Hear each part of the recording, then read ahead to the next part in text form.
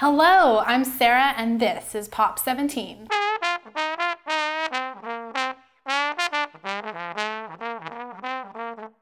The gaming industry has hit the mainstream and is making more money than ever before.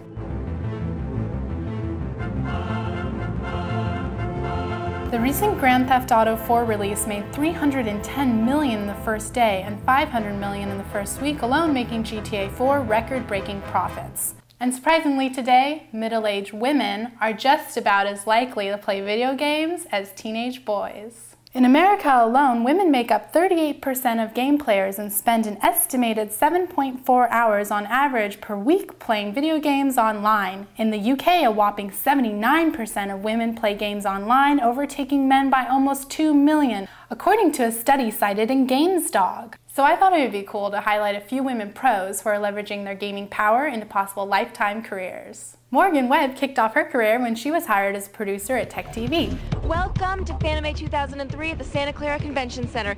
Even though Adam and all the rest of the guys didn't want to come, there is a huge link between anime and gaming, and I'm here to prove it.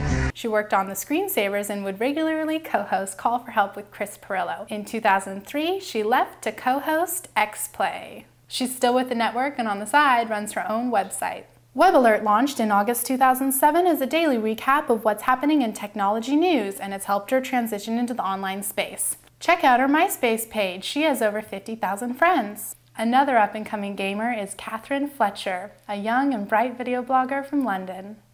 Hello dear viewers and welcome to Oxford. Now we're having some work done in the Channel Flip studios at the moment, so Will's kicked me out, sent me off to do my reviews in the big bad world, muttering something about fresh air being good for me.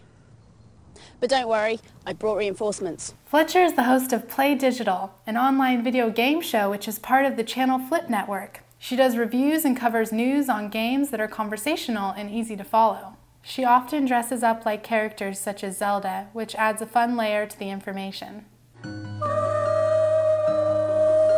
I'll definitely be keeping my eye on Miss Fletcher.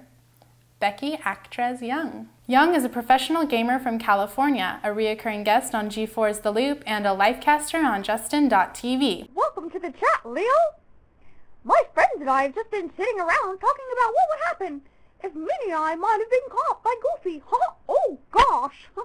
I've noticed she's really building up a big brand for herself on Facebook and MySpace. She's also the creator and leading lady of the Girls Entertainment Network, a shared blog collaboration with female bloggers in gaming.